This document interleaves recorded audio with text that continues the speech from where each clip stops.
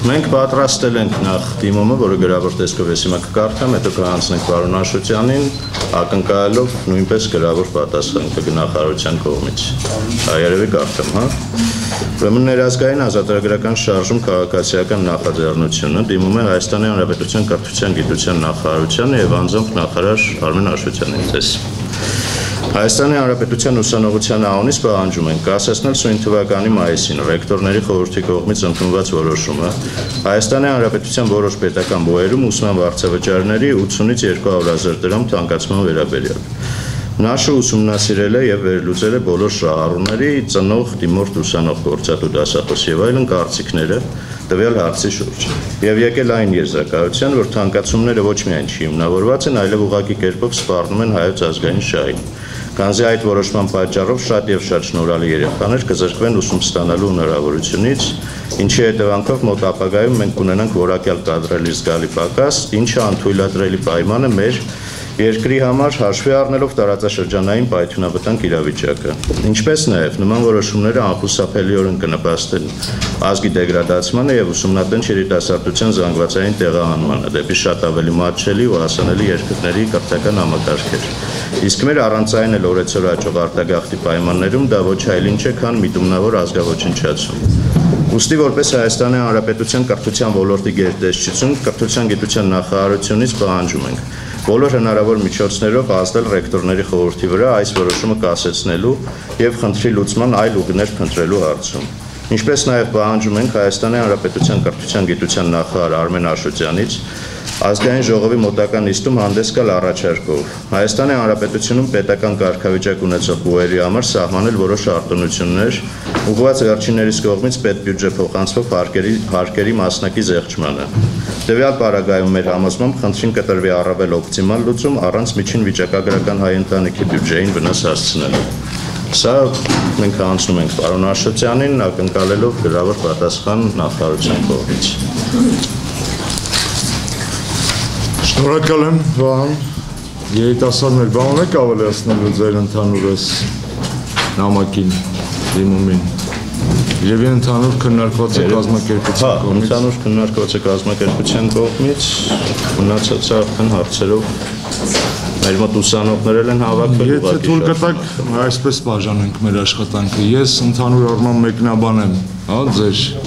դիմումում բարձրացված հարցերը, բայց բնական է եւ դուք էլ եք ակնկալում, որ պատասխանը ձեր առաջարկություններին լինի գրավոր եւ այս կերպ դուք ունենաք նաև մեզանից ոչ միայն բանավոր խոսք կամ խոստում, այլ նաև փաստաթուղթ։ Ես մի քանի անգամ արդեն առիթ ունեցել եմ բարձրաձայնելու այս խնդրին առնչվող կարևոր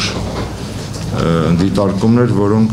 ավելի լայնացնում են, կարծում եմ, խնդրու առարկան։ Թեպետ երիտասարդները հենց իրենք, ինչպես որ ես հասկացա, այս մեկ էջանոց շատ խիտ նամակում իրենք են հենց ընկալել ուսման վարձերի բարձրացման խնդիրը ընդհանուր համակարգային խնդիրների համատեքստում, այսինքն խնդիրը միայն ուսման վարձի բարձրացումը չէ, այլ առհասարակ կրթության ոլորտին վերաբերող եւ երկրի սոցիալ-տնտեսական այլ ոլորտներին վերաբերող հարց է։ Ուզում եմ ուղղակի ձեզ վստահեցնել, որ ոչ մի միտումնավոր ազգաոչնչացման քաղաքականություն եւ ոչ մի պետական այր Հայաստանում չի վարում եւ չի կարող վարել։ Այդպիսի այր գտնելու դեպքում ես կդառնամ դաշնակիցը բոլոր այն մարդկանց, որոնք նման տեսակի պաշտոնյայի կամ գերատեսչության արկայության դեպքում պատրաստ կլինեն պայքար մղել։ Ուսման վարձերի թանկացման հետ կապված, այո, որոշումը բուհերինն է, որոշ բուհերի կողմից է կայացվել եւ ես արդեն խոստովանել եմ, որ երկար տարիներ փորձել ենք զսպել եւ խնդրել ռեկտորների նման որոշում չկայացնել, թեպետ ունեցել են բուհերը լուրջ հիմքեր դրա համար։ Առաջին հիմքը եւ երևի ամենակարևոր հիմքը նա է, որ բուհերի ֆինանսատնտեսական վիճակը մոտ ապագայում վատթարանալու է։ Արդեն վատթարացած է, որովհետեւ գիտեք, որ 2011 թվականին բուհերը իրենց ընդունելությունը կատարեցին ընդամենը 20-22%-ով եւ չկարողացան այդ ժամանակ շրջանավարտ չլինելու պատճառով ապահովել ուսանողական ընդհանուր համակազմ։ Թեր համալրումը տեղի ունեցել նաև այս տարի։ Եվ մյուս կողմից մենք Վստահաբար ունեք բարեկամներ դասախոսների մեջ բուհերում աշխատող, գիտեք, որ բավականին ուռճեցված են եւ մեծ են պրոֆեսորադասախոսական կազմերը, այդ թվում նաեւ սպասարկման ոլորտի աշխատողների կազմերը եւ մենք նաեւ երկար ժամանակ խնդրում ենք բուհերին զերծ մնալ կրճատումներից, հասկանալի պատճառներով։ Այսօր համակարգում, առասարակրթության համակարգում բավականին լուրջ վիրաբուժական միջամտությունների ժամանակն է։ Եթե մենք այսօր չկարողանանք կտրուկ եւ ցավոք սրտի երբեմն ոչ պոպուլար քայլեր անել, ապա մոտ ապագայում համակարգը կկանգնի լրջագույն ճգնաժամի առջև։ Ես ըմբռնումով եմ մոտենում մի կողմից բուհերի, տվյալ բուհերի որոշմանը ուսման վարձերը բարձրացնելու, մյուս կողմից իմ անձնական խնդիրն եմ համարում, այդ թվում օգտագործելով, կներեք, լավ իմաստով օգտագործելով ձեր ազնիվ մղումները եւ ցանկությունը աշխատելու, ապահովել ուսանողների համար, լավ սովորող ուսանողների համար օպտիմալ սոցիալական փաթեթ, որի արդյունքում մենք ունենանք մի վիճակ, երբ որ ոչ մի լավ սովորող ուսանող սոցիալական պատճառներից ելնելով կրթությունից չի զրկվի։ Կրթությունը Հայաստանում թանկ էր, սիրելի ուսանողներ, երիտասարդներ, նաև առանց այս որոշման։ Սա խոստովանենք, որ այն մատչելի չէր ամբողջությամբ բոլոր խավերի համար, անգամ միջև այս որոշումը այս 5 բուհերի կողմից։ Ես արդեն թվեր հրապարակել եմ, ձեզ ընդհանուր ասեմ, որ նոմինալ արժեքով Հայաստանում կրթությունը էժան է, իր նոմինալ արժեքով, իր թվով ենթադրենք, երբ որ վերածում եք ինչ-որ արժույթի, արտարժույթի, ապա տեսնում եք, որ համեմատում եք այլ երկրների հետ, ապա Հայաստանում միջինացված գինը մասնագիտական կրթության շուրջ $1200 է, ինչը շատ ավելի էժան է, քան բազմաթիվ եվրոպական երկրներում, շատ ավելի էժան է, քան Ռուսաստանում եւ անգամ ավելի էժան է գինը, քան Վրաստանում։ Բայց երբ որ համեմատում ենք մեկ շնչին ընկնող հնայի մեջ ինչքան է ուսանողի վարձավճարի պոտենցիալ տոկոսը, ապա տեսնում ենք, որ եթե նոմինալ արժեքը հնայի մեկ շնչին ընկնող դիտարկում ենք, այնտեղ տարբեր համակարգեր կան, եթե այսպես կոչված ՊՊՍ-ով գնողունակության համեմատում ենք, ապա շուրջ 20% է կազմում ուսման վարձի գինը մեկ շնչին ընկնող հնայի մեջ։ Ակնհայտ է, որ դա բավականին մեծ ցուցանիշ է։ Եվ անգամ դիցուկ այս որոշումը գոյություն չունի այս 5 բուհերի կողմից կայացված, անգամ այս պարագայում մենք դեռ ամիսներ առաջ ուսումնասիրելով իրավիճակը տեսել ենք, որ բարձրագույն կրթության մատչելիության խնդրեմը Հայաստանում պետք է լուծվի։ Եվ այս որոշումը ավելի շատ մեզ համար առիթ է ծրագրավորվող քաղաքականություն ավելի արագ ու մեծ ծավալով իրականացնել։ Մի քանի բան արդեն արված է, վստահ եմ գիտեք, մի քանի բան արվելու է մոտ ապագայում։ Դուք խոսեցիք կոնկրետ ձեր առաջարկության մեջ, որքան ես հասկացա, հարկային արտոնությունների մասին, այո, դուք ուսումնասիրել եք դաշտը, հարկային արտոնության դաշտը, վստահաբար այդ դեպքում տեսել եք, որ մի կողմից իհարկե աչքի է զարնում, որ 1000 խոշոր հարկատուների մեջ շուրջ 12-13 կրթական հաստատություն կա, բայց երբ որ տեսնում եք իրենց հարկերի կառուցվածքը, այսինքն ինչ են իրանք մուծում որպես հարկ, կտեսնեք, որ շուրջ 80%-ը դա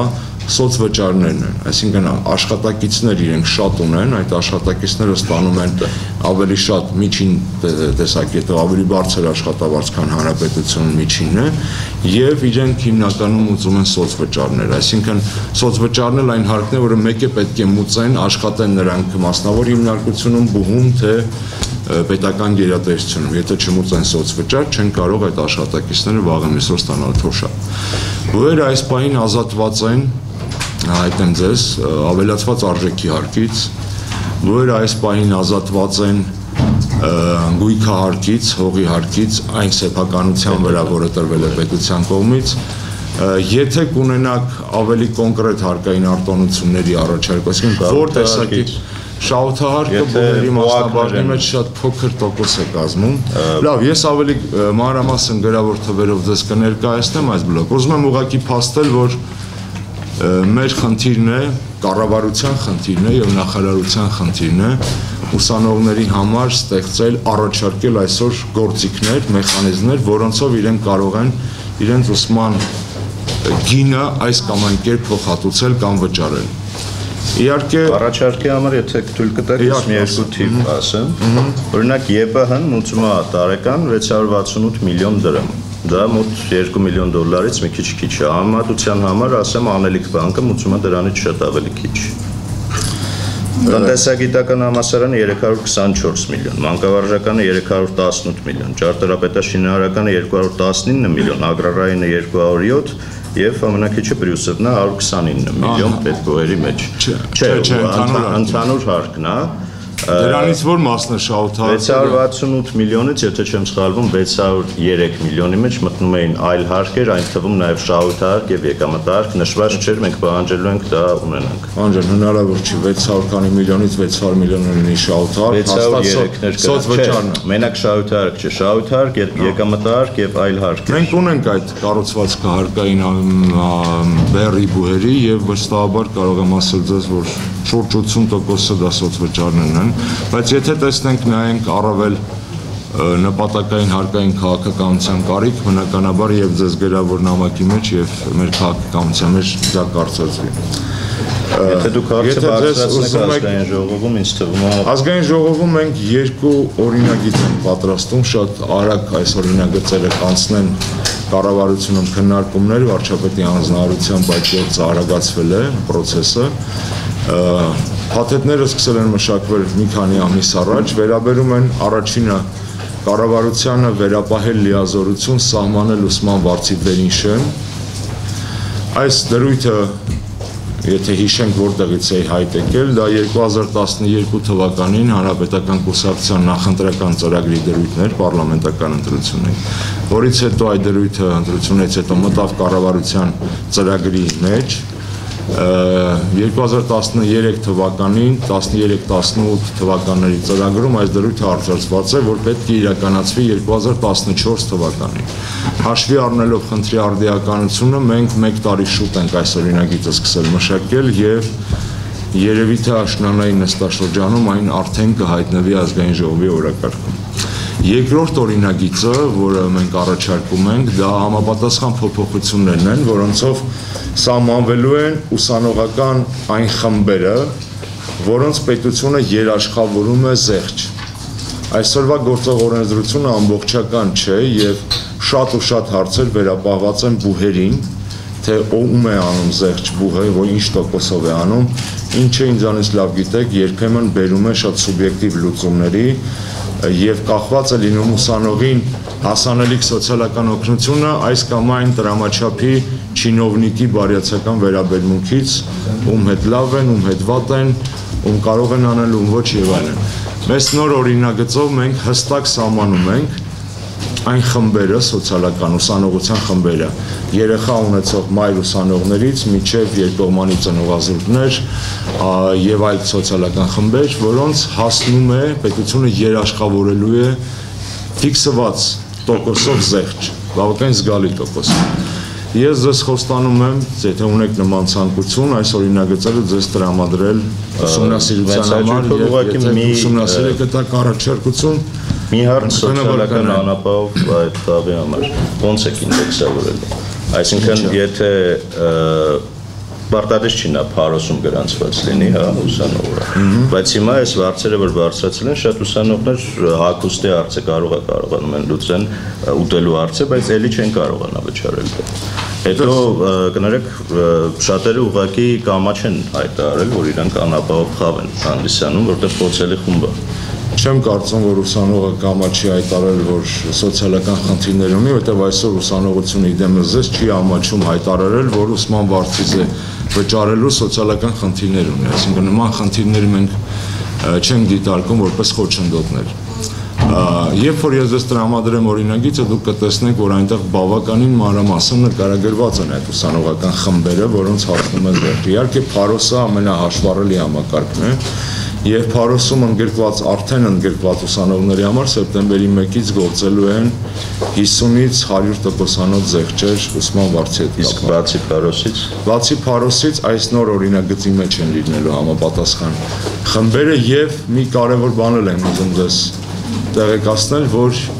պետության համար մի շարք գերակա մասնագիտություններով հիմա քննարկվում է պետպատվերի ավելացման հարցը։ Այսինքն մենք նպատակ ունենք 10-ից 20%-ով ավելացնել անվճար կրթության հնարավորությունը 2014 թվականի սեպտեմբերի 1-ից եւ ուսանողներին տրամադրել մոտավորապես 400-ից 800 անվճար լրացուցիչ տեղեր սովորելու համար։ Մի խոսքով այս ամենը եթե իմի բերենք, ես ձեզ բացատրեմ, ասեմ, որ դեպքում ես կարող եմ համարել, որ մեր քաղաքականությունը դա այս ոլորտում արդյունավետ է եղել, հետևյալ դեպքում,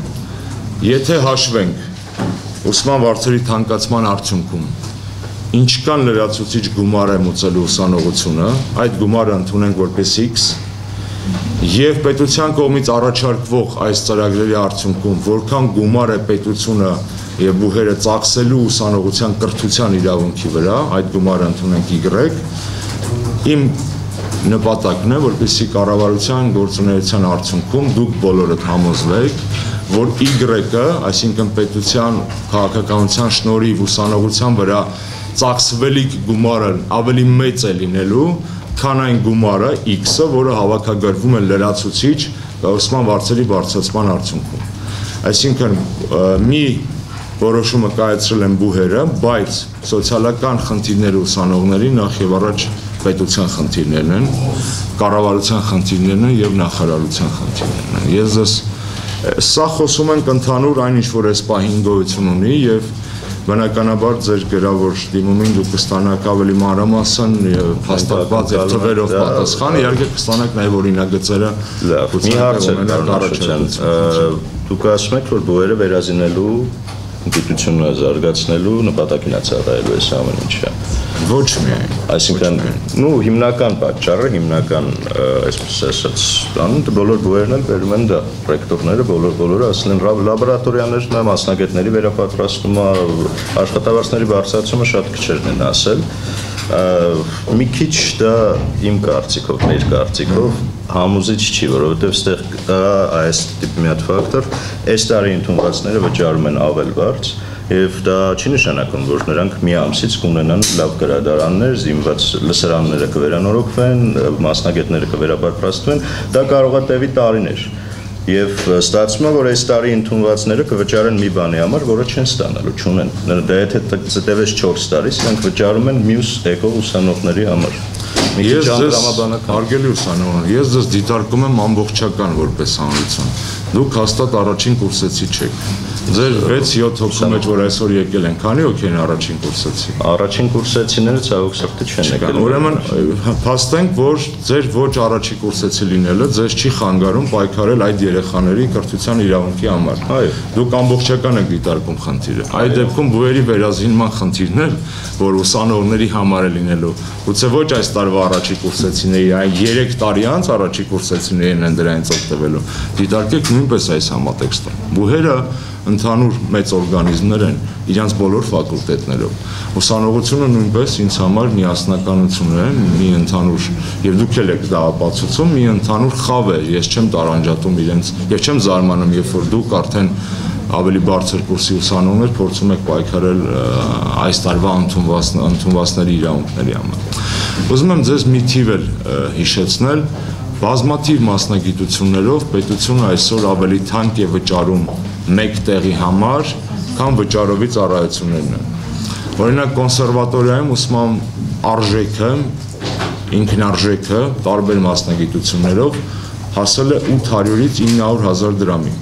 Վճարովի ծառայությունները մատուցվում էին 500-ից 600,000 դրամով։ Այն դեպքում, երբ որ պետությունը ինքը բավականին մինիմալ գծուց, այսպես ասած, գտնվելով մինիմալ չափորոշիչներով է ֆինանսավորում բուհերին, այն գումարով ինչ որ ունի։ Ակնհայտ է, որ եթե պետ պատվերից ցածր է վճարովի ծառայության գինը, ապա երկու բան է ինձ համար կասկածելի։ Առաջինը, որ դա ուղղակի ձեռքի հետ դիպլոմ տալու գործընթաց է, այսինքն կրթության, եթե արժեք հայ ծառայության չի վճարվում, ակնհայտ է, որ ինչ որ մի բան այն չէ։ Կամ երկրորդը, պետությունը փաստացի սուբսիդավորում է վճարովի համակարգում մատուցվող կրթական ծառայություններ, ինչը նույնպես անհասկանալի է։ Մի խոսքով, եթե ես ձեզ մեր հաջորդ հանդիպումներից մեկում թվերով ապացուցեցի, որ կառավարության կողմից իրականացված քաղաքականության արդյունքում Y-ը մեծ է X-ից, այդ դեպքում կարող եմ փաստել, որ սոցիալական պատասխանատվության այս բեռը պետությունը իր վրա վերցրել է եւ կարողացել է ձեր կողմից բարձրացված խնդիրները լուծել։ Եթե խոսենք ամեն մի մարդու ճակատագրի մասին, նորից պետք է ձեզ ասեմ, որ մենք տալու ենք բուհերի ռեկտորներին նույնպես նման հրահանգ, որ եւ իրենք էլ են այդպես տրամադրված, որ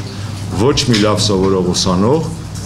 նորից կրկնեմ, լավ սովորող ուսանող դուրս չի մնալու բուհից վարձը չվճարելու պատճառով։ Երկրորդ բանը, որ ես խնդրում եմ դուք էլ ուշադրություն դարձրեք, այլ դու բարձրացրեցիր հարց, թե ուր են գնալու այդ գումարները, լաբորատորիաները։ Եկեք ավելի, եթե պետք է նաև օրենսդրական առաջարկությունների տեսքով ավելի թափանցիկ դարձնենք բուհերի բյուջեների ծախսման գործընթացը։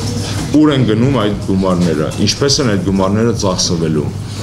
Արդյոք դրան ենթակառուցվածքների վրա են գնալու, որքանով է բարձրանալու աշխատավարձը դասախոսների, ինչ նոր արտոնություններ են սահմանվելու ուսանողների համար բուհերի կողմից։ Մի խոսքով խնդիրը համալիր լուծումներ է պահանջում։ Մի հատ հարց էլ, եթե ծառայելու է դրան կամ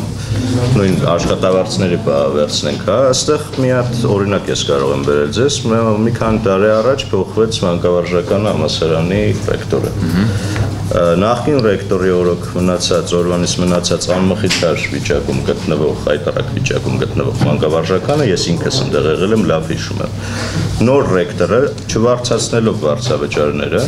շատ արագ ժամանակում բերեց այն մակարդակի, որ լսարանները վերանորոգվեցին, զինվեցին, շենքը սկսեց ծաղկել, այսպես ասած, ինստիտուտը եւ ինչը ամենակարևորն է, մոտ 80%-ով բարձրացան աշխատավարձները դասախոսական կազմի, դա ընդամենը մի ռեկտոր փոխելով, առանց վարձավճարները բարձրացնելու, ոնց ասեմ։ Հարգելի լրագրողներ, ձեզ համար հայտնի պատճառներով Վահանը գուցե դա հիմա չի ընկալում այդ նրբությունը, ձեզ հայտնի պատճառներով ես չեմ անցկացնի համեմատականներ մանկավարժականի մանկավարժականի գործող ռեկտորի եւ նախկին ռեկտորի աշխատանքների միջև ձեզ հայտնի պատճառներով ես չեմ անցկացնի զուգահեռներ։ Հասկացար ինչի մասին է խոսքը, դա չեմ համարում ճիշտ։ Երկրորդը, ինչ լավ է, որ դուք տեսնում եք նաեւ դրական փոփոխություններ կրթության համակարգում։ Վստահեցնում եմ ձեզ, որ այդ փոփոխությունները ավելի շատ են եւ եթե շահագրգիռ կերպով դիտարկեք բազմաթիվ բուհեր, ապա կտեսնենք, որ շատ բուհերում այսօր տեսանելի տեղաշարժեր կան։